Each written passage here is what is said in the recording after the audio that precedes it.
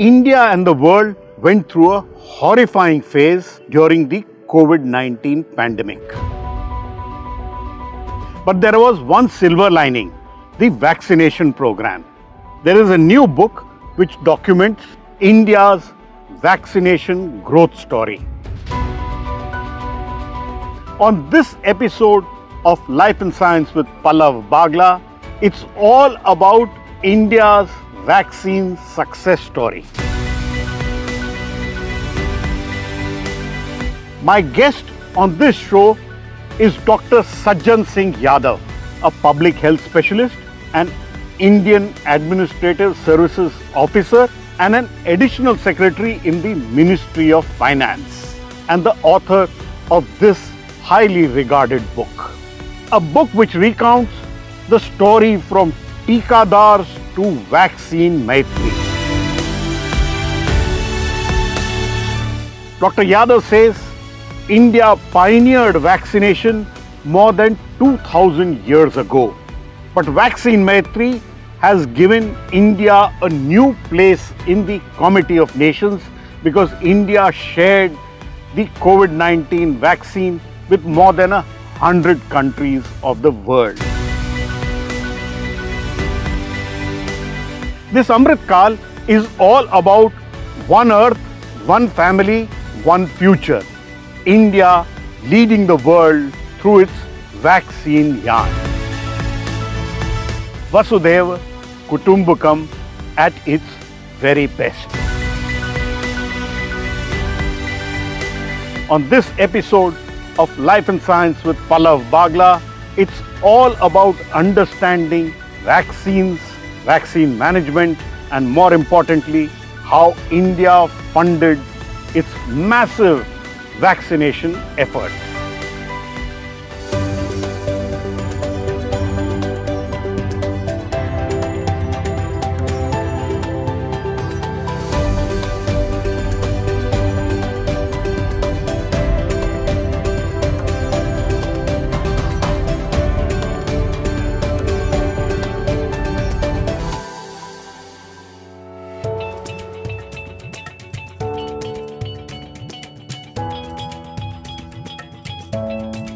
Thinking about the COVID-19 pandemic still gives everybody goosebumps.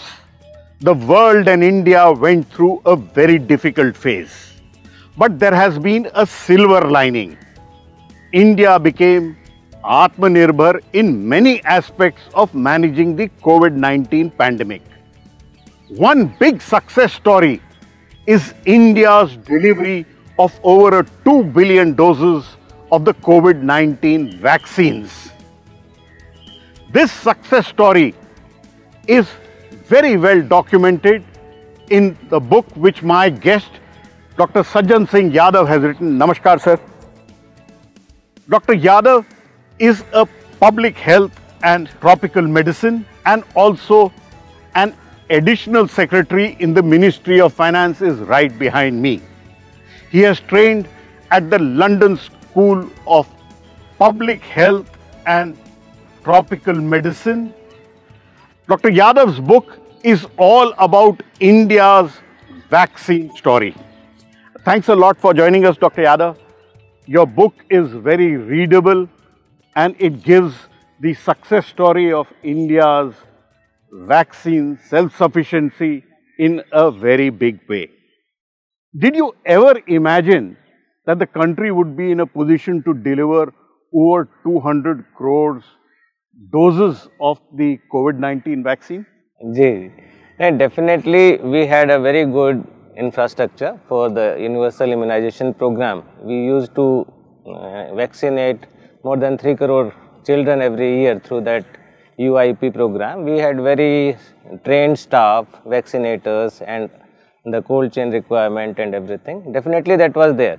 But just to imagine that we would be able to vaccinate more than 200 crore people within a very short span of 1.5 years was definitely very unimaginable at that time. And especially when there was lockdown, we were all kind of locked in and it was a very difficult time. at that time ramping up that infrastructure at such a quick pace. It's not about only vaccinating, it's about getting the required number of vaccine doses, setting up the cold chain, training people. So this was really an Herculean task, and I'm so glad that we could achieve it and break the world record so many times. Absolutely. And also that we've been able to break the chain for the pandemic, yes, is a remarkable achievement. Yeah, definitely, definitely. It's only because of that we are now walking without mask. Because of that only that the life has come back to normal. Many sectors of economy which were devastated by the pandemic, now they are booming again. So thanks to the vaccines. Yes, and we are standing Yes. on Kartavya Path, Yeah. very close to Vijay Chowk, Ji. with your Ministry of Finance right behind me. Ji, ji, ji. So did you look at this as your Kartavya to give India this vaccine platform and make sure that money is never in shortage? Yeah, definitely the Ministry of Finance worked day and night. We were like foot soldiers. People remember the people in the field like doctors, nurses who fought very hard with the pandemic. But in the ministries also people really worked hard, 24/7 they worked. We made sure that the payment system works. We made sure that the people, the vaccine producers and the doctors, they were paid, the salaries were paid, the hospital infrastructure was ramped up, the emergency response package was launched. So all this was done by Ministry of Finance, and a lot of funds, I would say adequate funds were provided for every part of this campaign.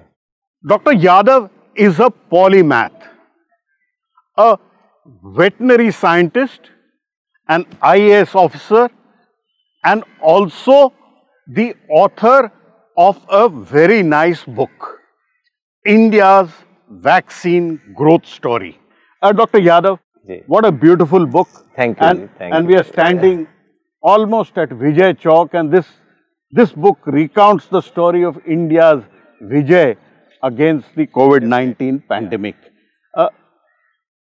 How did you manage to write a book even when you were handling such a difficult portfolio in the Ministry of Finance? No, it's not only about handling portfolio, it's also about dedication to the cause that India needed at that time to tell the world how it has evolved as a superpower in vaccine production, and how India not only helped the countrymen but also the entire world, almost more than 100 countries, in starting their COVID-19 vaccine program. So it was really motivating, and I thought that every person in the world should know about India's success story, India's emergence as a superpower in vaccine production. So I decided that let me tell this story to the world, not only story of India now, but starting from our Vedic times, how we kind of protected, our science protected people that time against smallpox, and how we have replicated that against so many diseases. I will come to that bit on how India was a pioneer in vaccination a little later. Even as the Ministry of Finance was in lockdown, Yes. and the country was in lockdown, and you were disbursing cash for India's vaccine program. Sir, ji. Sir, likhi kab kitab? When did you write it?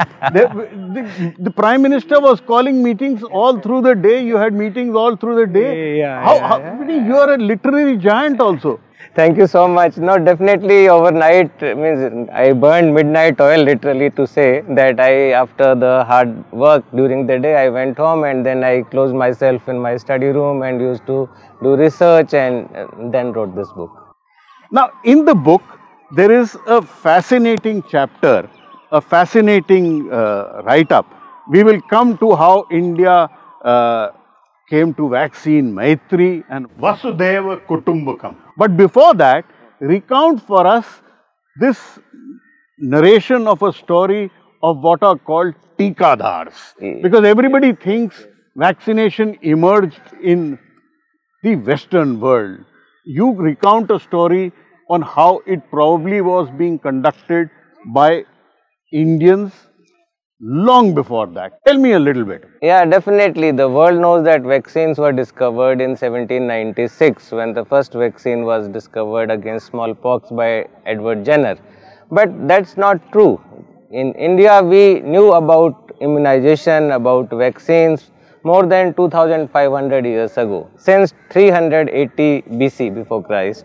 So at that time, smallpox was very much rampant and people used to die a lot and get disfigured from smallpox. And at that time, we had a very innovative practice which was called as variolation.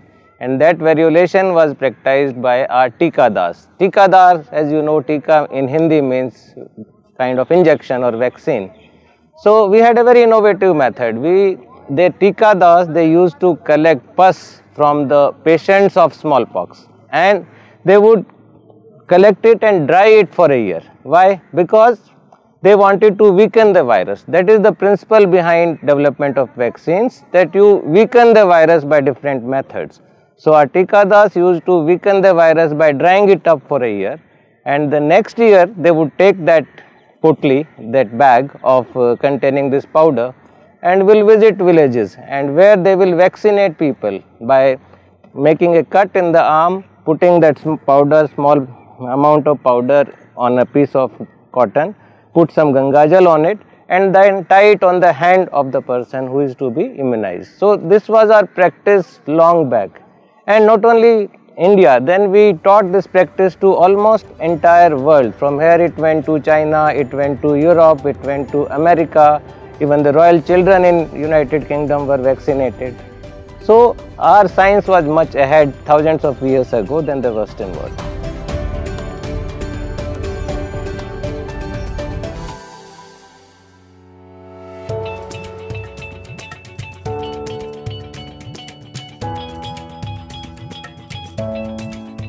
The story of Tikadars is recounted on page 6 of this book, and this should be publicized. Let me now pass the book out and continue discussion. Dr. Yadav, you are at the helm of affairs in the Government of India. This discussion and the fact that India's contribution on vaccines is not given that place in biology's history, does that hurt you? Definitely it hurts, because when you ask the question world over when vaccines were discovered, where they were discovered, people would immediately say Edward Jenner discovered vaccine, and they don't know about the story of Indian Tikadars immunization in India centuries ago. So definitely as a public health person, public health specialist, where our focus is on prevention of disease through vaccination, the credit which has not gone to India for discovery of immunization, that should rightfully go to India. And I recall when the Finance Minister, Ms Nirmala Sitharaman, released your book, she also mentioned this fact about Tikadars. Yes, yes. And that should now echo. Yes, I would personally like that the world should know the story of India's contribution to development of the science of immunization, the science of vaccination, which we started centuries back. Now let's shift our focus back to COVID-19. India had a program in which made in India stuff was given. We had two big vaccines, Covishield and Covaxin. Covaxin we'll talk about separately, but Covishield, how did the Ministry of Finance beat down the cost for Covishield? Because the company was asking for a very high rate, so it must have fallen on your shoulders to try and make sure that they don't overcharge. No, definitely there was a group under Dr. Paul which was doing the negotiations, and there were long drawn negotiations definitely on the rate, and we really got the vaccine at a very, very low rate, as you would know, compared to so many Moderna and Pfizer and other vaccines. And this was, secondly, it was because of we introduced an element of competition in the market. It was not a monopolistic market, it was oligopolistic, but there was definitely competition with coming in of Covaxin. So that definitely helped, and the numbers also were on our side. We had to give more than 200 crores or 2 billion doses. So that also helped us, and definitely the persistence, the cajoling, the bargaining power, different methods were used to bring it down. Certainly, it was a fascinating negotiation, and you were you were doing it behind the scenes among all the vaccine warriors or the COVID-19 warriors. You have always remained behind the scenes, and getting Covishield out in numbers like it did, it really showed to the world in a way that India is a vaccine superpower. Is that correct? Yeah, definitely. We used to produce a large quantity of vaccines, and for the information of the people watching us, India meets 62% of the total supply of vaccines. But most of the people were not aware of such a large feat which India has achieved, and COVID-19 definitely helped us re-establish our supremacy in the field of pharmaceuticals, especially biologicals, vaccines. So the kind of numbers which we have produced and even supplied to the world and taken care of a huge population, that was unimaginable, but we could do it. Now let's talk a little bit, and I want you to wear your hat of a biologist, a veterinary scientist, and let us talk about Covaxin. And Covaxin has been developed by Bharat Biotech, and the person who's developed alongside with ICMR is also a person from your similar field. How did the country figure out that we needed not just a made in India vaccine, but also something which was done full R&D, and we had full IPR control in India about Covaxin? Yes, Covaxin was definitely a big leap forward, because people knew India as a producer of low-cost vaccines, but through Covaxin we established that India's research in the field of medical sciences is much ahead of so many other countries. And so India, when developed Covaxin, it was one of the few nations who had their own vaccine, and it is a killed virus vaccine. The virus was isolated by ICMR, and then it was in partnership with Bharat Biotech, we developed a vaccine. The development of Covaxin has shown to the world that India's research and development in the field of medical science, in the field of vaccine development, has come in a big way, and that kind of raised our stature in the market, that we are also a big researcher in the field of vaccines.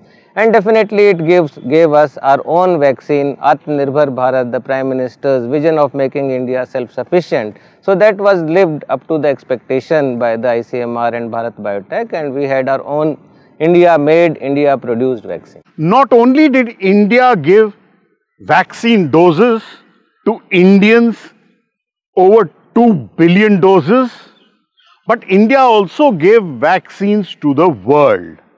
So saving India, saving the world. Essentially, Vasudhaiva Kutumbakam. Dr. Yadav, how many countries did we give our COVID-19 vaccines as part of Vaccine Maitri? When the vaccine stocks arrived, so we started with our neighbors first, because we are a very good neighbor and our first duty is towards our neighbors. So we supplied vaccines to our neighboring countries. I am very happy to tell you that so far we have supplied COVID vaccines to more than 100 countries, and more than 20 crore doses of vaccine have been supplied to these nations. So many countries were able to start their vaccination drive only because India gave them vaccines in the spirit of Vasudhaiva Kutumbakam. No, because I distinctly remember having reported the COVID-19 pandemic, some of our most developed countries were holding the vaccines when India was opening its heart out to other countries.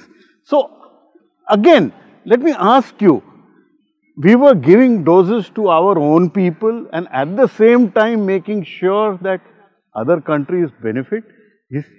Isn't that very large-hearted on part of a developing country like India? Yes, definitely. It is really a statesmanship of our Honorable Prime Minister, and it is in our culture to treat the entire world as one family. So we are definitely very large-hearted. So we said that no, not only Indian people, but people across the world should get equitable access to vaccines. And as a result of this, the India's standing in the world has definitely gone up. Now there are reports that the warmth of people towards India has gone up very high, and even our ambassadors are telling that people are so thankful, and the entire world leaders were so thankful to India. The Brazilian Prime Minister called it Sanjeevani Booty. Sanjeevani Booty, I remember. All the heads of the states, they received our vaccines at the airport, and they tweeted so well about India and what India is doing. And as a result of this, you will see that whenever now talk of vaccine comes or vaccine production in collaboration comes, it is all they talk about India. Now on COVID-19, we had Covishield, we had Covaxin, and we had several other candidates, including world's first DNA vaccine. Yes. But the talk of the town today is a vaccine which is delivered through the nose, the nasal vaccine. Yes. Tell me a little bit about this innovative development which has come from Bharat Biotech.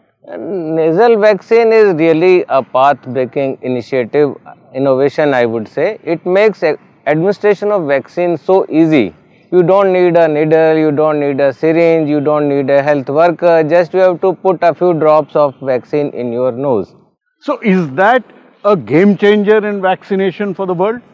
Definitely, it would be a game changer, as I would say, that you can vaccinate yourself sitting at home, just buy a vial of vaccine and put in the nose of every person in the house, and you could do it at the frequency which is desired. Going to hospital, some people are afraid of the needle, some people don't want to go out in that crowd. So that all that hesitancy is gone by this. And then there is more research on better methods of administration, not only nasal but oral, also micro needles, skin patches. So there is a lot of research going on new methods of administration of vaccine, and nasal vaccine is one big step in that direction.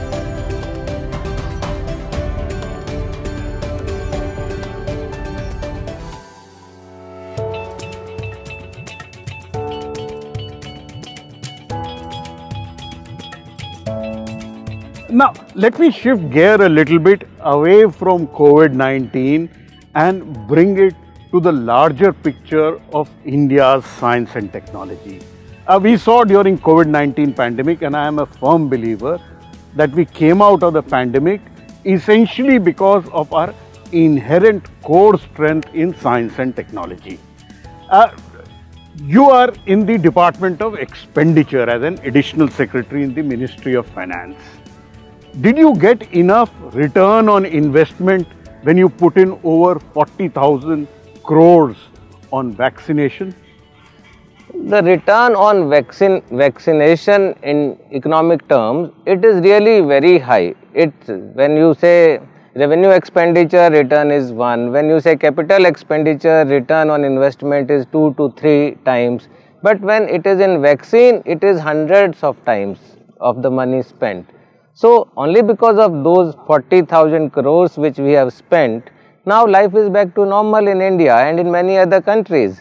The economy is back on track. Our industry is booming. The investment is coming to India. The tourism sector is again on the rise, and the GDP growth is really fast. So we have come out of the pandemic only because of the vaccination, and thus this 40,000 crore was worth investing. It has brought back lakhs of crore to us.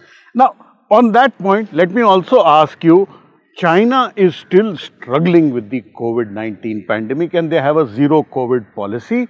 What has gone wrong in China, in your understanding, as a public health person? No, there are so many factors which I would not like to go into, but definitely the efficacy of Chinese vaccine, the research has shown that the efficacy was as low as 50%. That means the vaccine is bound to fail in 50% of the people.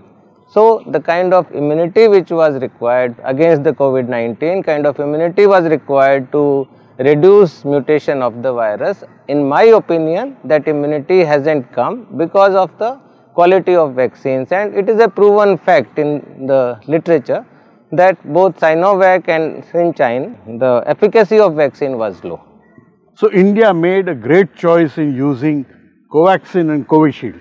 Yeah, definitely. The efficacy of both the vaccines is very high. The cold chain requirement is very minimal. So our vaccine is much better. So there are so many countries who initially went for Chinese vaccine, but very soon realized that Indian vaccine is much better, and then they shifted to Indian Covaxin and Covishield. Now, let me come back to the point on return on investment. Like you said, vaccination gave you or India so much more return on investment. Why are we still spending only 0.7% of our GDP on science and technology? Why shouldn't we increase it to 2 or 3 or 4%? Like, see, South Korea is doing so well because of its investment in R&D. So is USA and Europe. Why can't we also increase it? No, definitely the increase in investment in science and technology is very high in the priority. That's why we allocated 39,000 crores for vaccination. We allocated 900 crore for that mission COVID Suraksha. And in the all other scientific ministries also, the budget is regularly going up and up. But definitely there are competing demands. There are also demand from health sector that 5% of GDP or should go to health sector. There is demand from education, there is demand from welfare, there is demand from defense. So, Honorable Finance Minister has a very hard task at her hand to how to kind of take care of all these competing demands and national priorities. So, definitely the investment will go up in the time to come, and it's not only government spending, it should be from the private sector. The investment in research and development for new and new vaccines, that should come from private sector as well. And right till now we are more focused on kind of quantity of vaccines. We produce 62% of world's vaccine supplies. Now it's time to go for quality by PPP mode, by private investment attracting, and definitely public sector spending on science and technology should definitely go up. Now, in vaccination, what is the horizon looking like to you? Will India become the superpower, and will India's vaccine yarn take off or lift off and be the big supplier for vaccines for the world? Yes, I would say that we are in Amrit Kal, and the country is making tremendous progress in all the sectors, and the pharmaceuticals and biologicals is the right kind of sector where we can give a big boost and a big push, because we have demonstrated our quality in production of vaccines and pharmaceuticals. We have demonstrated our research and development capacity, we have demonstrated our production capacity, we are bringing new and new vaccines, we are bringing new and new methods of administration of vaccines. So right now we are kind of at a springboard to launch into the next phase of vaccine, where we will focus on from quantity to quality and from helping the entire world against so many other infectious diseases which kill crores of children, and also adult vaccines which kind of cause morbidity, mortality and reduction in quality of life to elderly. Are you satisfied with how you dealt with the COVID-19 pandemic? And I am asking this question personally to Dr. Sajjan Singh Yadav. Through 3 years, are you now satisfied with the kind of work you gave to India? Yes, definitely. I say with great sense of satisfaction that I have personally, and the entire machinery in the government and people of India, they have worked really hard. We have worked hard, and so did the doctors, nurses, paramedical staff, entrepreneurs, scientists. So at the end, now at the verge of kind of seeing the back of the pandemic, and all that could happen because of Team India under the dynamic leadership of our Honorable Prime Minister, and the kind of spirit he has risen for Atmanirbhar Bharat, for Vasudhaiv Kutumbakam, for Sarve Bhavantu Sukhina, for making India a world leader. And now you will see in G20 that India is emerging as a global leader, that thanks to a joint effort of Team India, and I am very happy with that. Thanks a lot for speaking to us, Dr. Yadav. Always a delight to learn from you, not just about public health, but how to manage the purse strings and make sure that India gets the biggest bang for the buck. So that was Dr. Sajjan Singh Yadav, a public health specialist and a person who was at the helm and one of the boys who handled from behind the scenes the COVID-19 pandemic. India not only delivered over 2 billion doses of vaccines to its own citizens, but over 100 countries benefited by India supplying COVID-19 vaccine doses.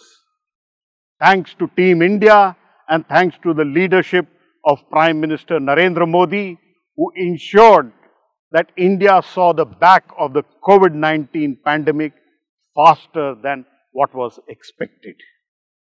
Team India delivering in a very big way. Keep watching India Science.